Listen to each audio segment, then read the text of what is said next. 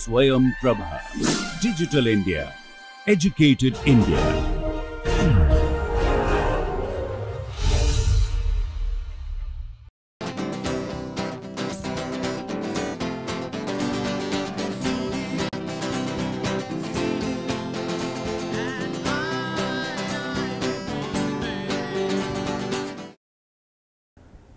Welcome back. So, today we will discuss on alpha migratory insertion little bit and then mainly get into the alpha elimination. In the last class we were trying to show you the examples of alpha migratory insertion, and in lot of example we have discussed regarding that. We will discuss one more time the transition metal carbene which we have started discussing in the last one, and then we will move to the alpha elimination. So, today's topic mainly will be on alpha migratory insertion and then alpha elimination. Okay. So, transition metal carbene, as we were trying to discuss, transition metal carbene, these are the complexes of this nature where R group is there, carbene as you know. This is the metal carbene species and there is a R group. This R group can be hydrogen or any other alkyl group. So, this is alpha migratory insertion we are looking at. The reverse will be the alpha elimination process. Now, if this R group is H or if R group is methyl, depending on that we can follow the reaction and we will be able to tell the delta G double dagger of the reaction, and we can experimentally measure that.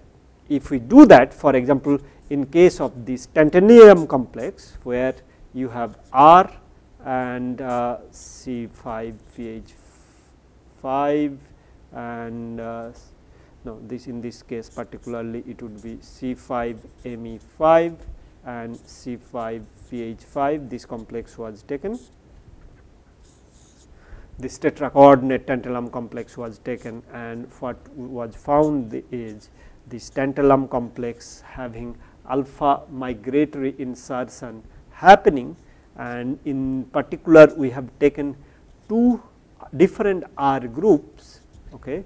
This R group can be two different one, and we can have the product formation. Okay. When R equals hydrogen and R equals methyl, what was experimentally found that this delta G double dagger value for in kcal per mole, this is 16 and this is 30. So, as you can see with hydrogen R equals H, we have the lower activation barrier, but for the methyl it is having a higher activation barrier. How much difference is there? That is 14 kcal difference between these two. How much difference is there again? 14 kcal. Now, H versus methyl, which one is faster? H is faster, right? This one is the faster. Now, 14 kcal per mole, this energy is equivalent to 10 to the power 10 times rate difference. So, that is quite a lot of rate difference, right? 14 kcal per mole rate difference is there between the R equals H and R equals methyl, and this is experimentally given data. That means total this 14 kcal per mole difference would add up to something like 10 to the power 10 time rate difference. That is very faster, very fast for R equals H, and comparatively R equals methyl will be very slow. Now, of course, I think you may be aware of how to somewhat calculate a little bit what will be the energy difference and thereby how much will be the rate difference approximately. So, I am trying to give you some approximate sense. So, almost the rule of thumb, it's a very generalized thing, but not accurate, that very accurate. We are trying to give you a ballpark figure. So, approximately 4 kcal per mole equals 10 to the power 3 times rate difference. If there is a difference of 4 kcal per mole, the delta G double dagger value, then there is you should expect 10 to the power 3. In this case 14 kcal per mole value difference is there, and thereby you are looking for something like this is again a very rough calculation. So, that would be again 10 to the power 10 approximately 10 to the power 10 10 to the power 10 times rate difference will be there. So, again this is not really the exact way, but this is how the experimental chemist kind of quickly calculate how much rate difference is there. The rule of thumb again is 4 kcal per mole, delta G double dagger difference. That means that 10 to the power 3 times rate difference is there, and if it is something like 14 kcal per mole, that will be calculated to be 10 to the 10 times rate difference, and it's a lot of difference of the rate. Now, let us try to look at what are other possible scenarios for the alpha migratory insertion. There are other cases where you can expect alpha migratory insertion, and then those cases include, let us say, other alpha migratory insertion, other alpha migratory insertions. Then you can have this sort of complex, again you can get M C R, you can have this sort of complex as well, that would lead to M N R prime R. Okay. So, these are other alpha migratory insertion that is possible out there. You can look at the organometallic complexes, different complexes, and try to judge yourself where the alpha migratory insertion will be possible. But mainly I think in common literature you will see mainly the carbon monoxide is one of the major target for these alpha migratory insertion, and then perhaps the carbene examples comes to mind, and the others are less likely. Okay. But of course, you should keep your eyes open for such transformation. The next we will move on quickly to the alpha elimination, right. We will discuss that the reverse process of alpha migratory insertion, that is alpha elimination. As you have already know, this is mainly the CO elimination step we are going to discuss. This is what is going to be alpha elimination, then MrCO, these are the complex formation, and if this is n electron complex, if this is n electron complex, you are going to get n plus 2 electron complex, right. So, these things you should be able to do very quickly, and you should not have any problem in discussing that. So, once again what is the alpha elimination? It is the reverse of alpha migratory insertion, and once again the common fact or common compounds where we can see such alpha elimination is the carbonyl species or the acyl species, for example MCOR, from where the R will be now transferring to the metal center. The n electron count of the metal center or metal complex will be giving you n plus 2 electron count. Now, these are the facts which is true both for alpha migratory insertion and alpha elimination. In both these cases we know that the 2 electron difference will be coming up. Let us try to discuss one of the example where I am sure you have seen it before. This is the decarbonylation reaction. Okay. Decarbonylation reaction means, let us say you have a metal acyl species, from there, or so to speak, you have a aldehyde as a complex RCHO. From there, by involvement of a organometallic intermediate, you are trying to form RH, aldehyde to, let us say, alkane formation. That is the one very simple example that demonstrate alpha elimination reaction quite beautifully. Let us look at one of those examples. So, the decarbonylation of aldehyde. decarbonylation of an aldehyde.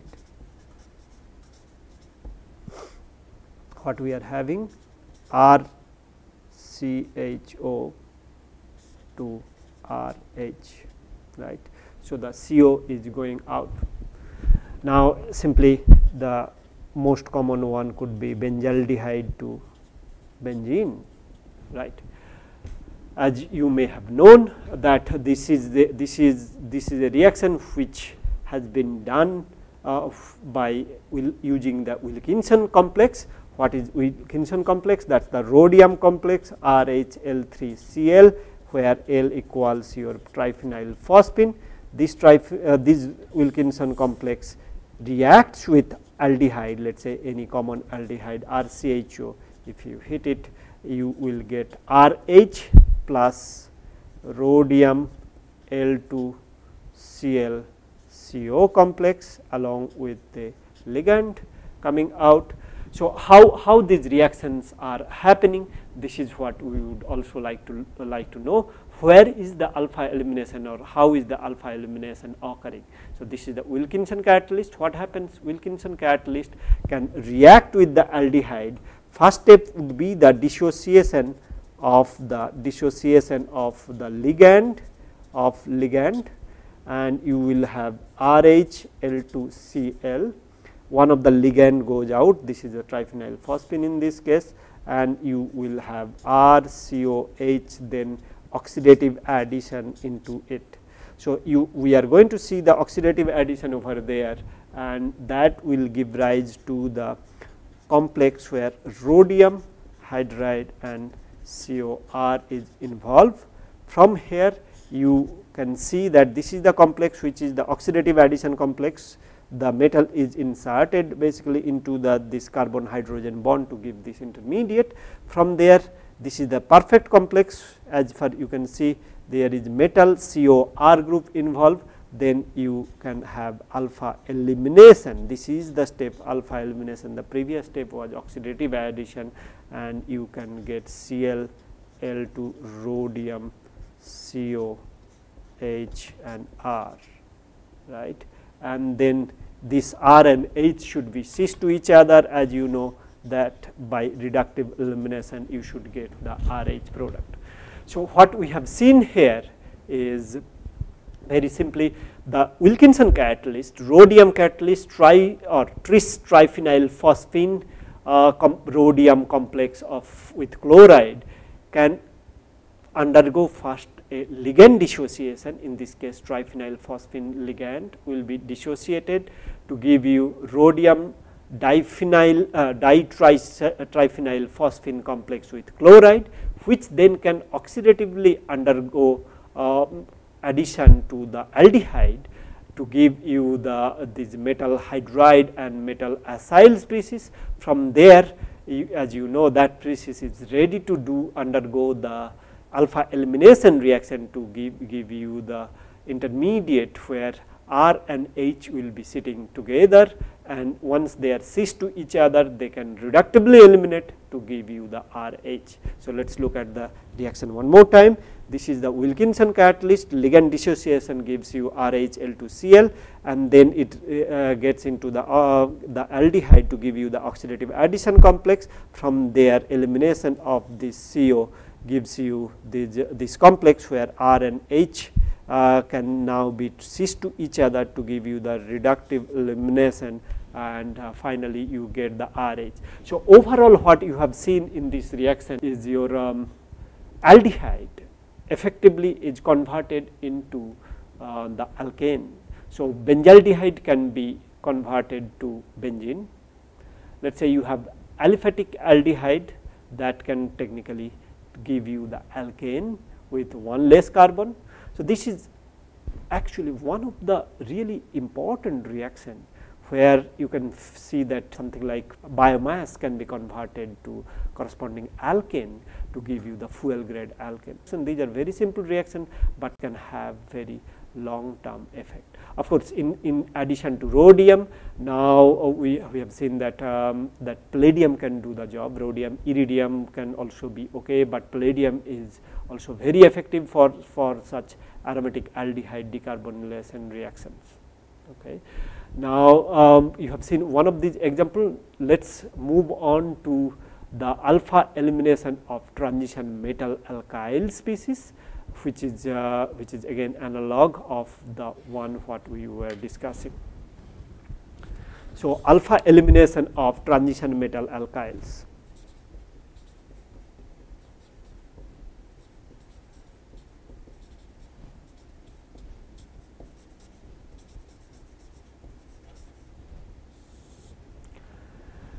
Now, in these cases you can have one compound like this, where you have a isopropyl moiety in there, and then these are the transition metal alkyl complex. If it undergo alpha elimination, you are right that it will give you this complex, that means the carbene complex. Once again, if this is n electron, this should be n plus 2 electron.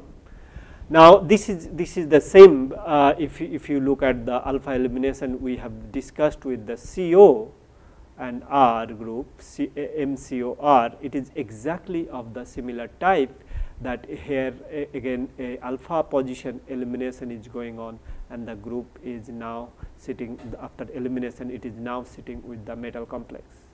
Of course, in this particular case we are going to get metal carbene complex. Let us take one of the particular example which demonstrate this alpha elimination of metal alkyl species. This again a very elegant example. This is by Professor Strock's group, Richard Strock at MIT. They have shown that this tantalum complex can give you this tantalum carbene intermediate, okay, along with L, H and I, L, rest of the things remain constant. In this particular case, K equilibrium is nearly 1. So, this is again one of the very beautiful example that demonstrate that alpha position of this one. This is the alpha position, this H is now migrated over there. This is alpha elimination of transition metal complex.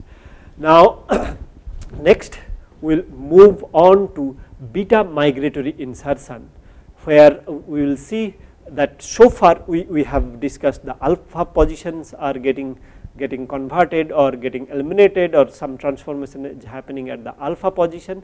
That means the carbon center which is immediately attached with the metal are undergoing some changes, but it could be also possible that not the alpha position, but the beta position is the second carbon from the metal center is undergoing some transformation. Indeed, such beta migratory insertion or elimination are very much happening in the organometallic complexes, and those are the one which are perhaps more important of this genre. Let us look at the beta migratory insertion.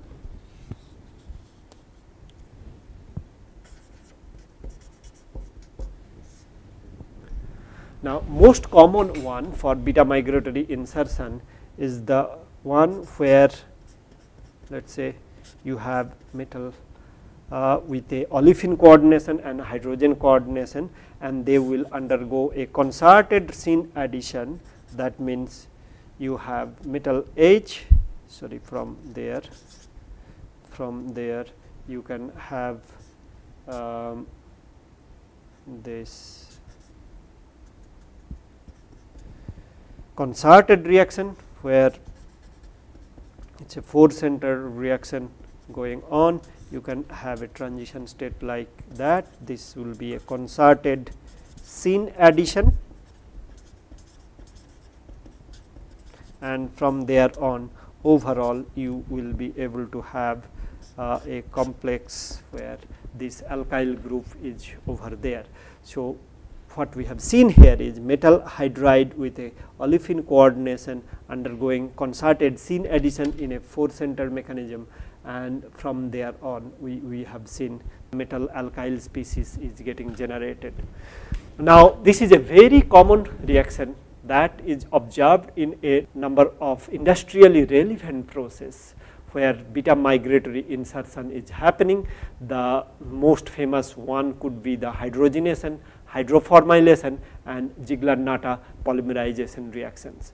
Now, let us try to look at one of the most critical or most common reaction of these, and actually we will be discussing quite a lot on these beta migratory insertion or the elimination reaction.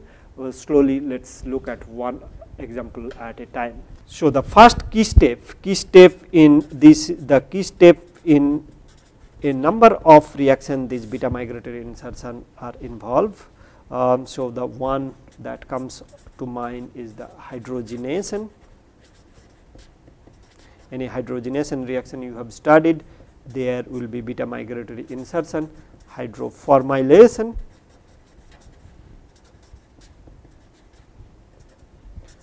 of course Ziegler-Natta polymerization is another one.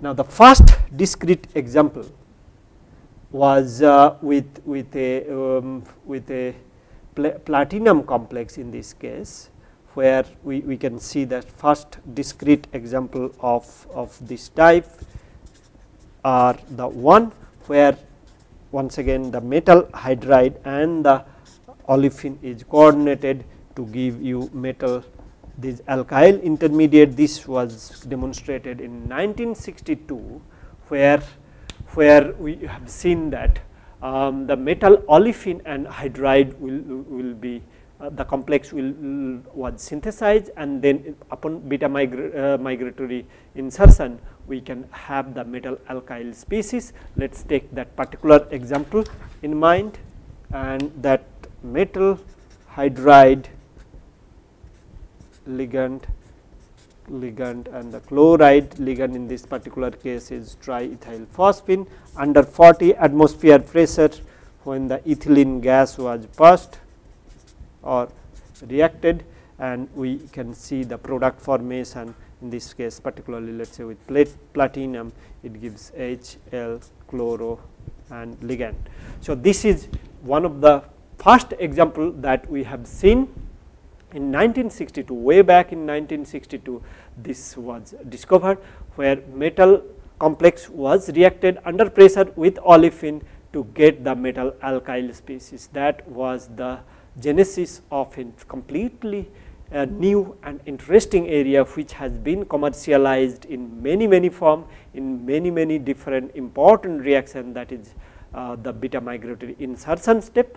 So, we will discuss further on this, and how the, of course, the insertion step, beta migratory insertion, also we would like to learn how the migratory aptitude varies from one R group to the another one, and also a number of synthetically and industrially important reaction we would be discussing in the next class.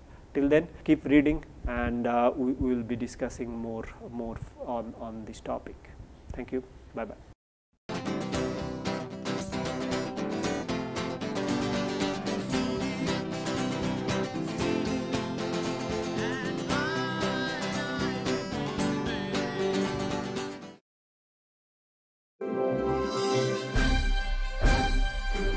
SwayamPrabha. Digital India. Educated India.